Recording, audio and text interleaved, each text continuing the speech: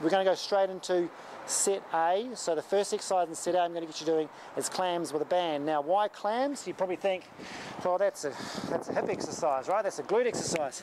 But we're doing it because we need hip strength, hip stability to improve our knee problems. And listen, 9 times out of 10, I get patients that are coming with knee problems. It's because they've got weak hips, or they've got tight hips, or they've got something wrong with their glute activation.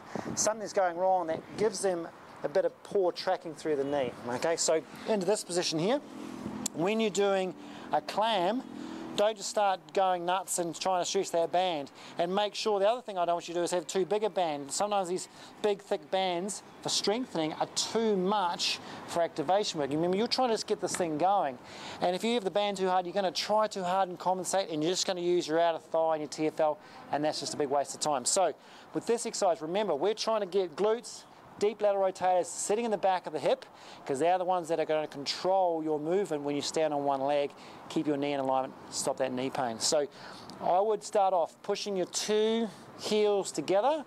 Okay, now to do that, think about, okay, I'm going to push from on my left side, my right heel push down my left heel push up into my right. Sounds pretty simple, but you've really got to think about that for a minute and really push, and then you'll feel that start to sort of kick in at the back. And as soon as that muscle kicks in, you go, that's the one I want to work. So already, I've got some isometric work in the back of the hip, and then what I can do, you can see my knees come up already, so I've actually switched this on, my knees come up.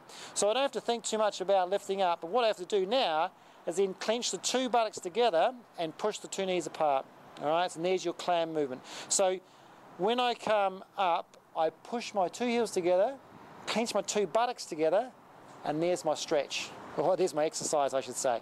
So I'm getting quite a bit of fatigue already because I've been talking to you. But this movement here, I'm not just thinking about raising my knee up and down. I'm pushing my heels together every rep.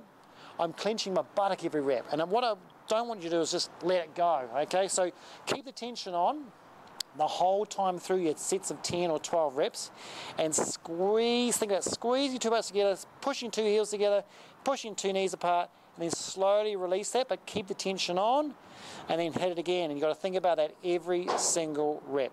Now, that's going to get some strengthening. Remember, you're in stage 2 of the program. You're more about activation than you are about brute strength. So it's more important that you get the activation, get that sort of muscle fatigue, and not have too much tension. So think about all those sort of firing issues, because that's going to put you in good stead for stage 3. Now, while we're doing those clams, like I said, we're trying to control this movement here, which is so important for when you're standing on one leg, when you're playing sport, you're doing exercise, you're running, you can't afford to have the knee roll in. And a lot of times that's why people are getting the patellofemoral pain, or because they've got the pain, the glutes are now switched off, and it's like a chicken or egg. You know, why is my knee rolling in? Is it because it's always rolled in, or is it because I've now got pain and I've let it go? Regardless, that clam exercise is going to help you learn how to switch that glute on, the deep rotators, to get that knee in a line, okay? So that's your first glute one.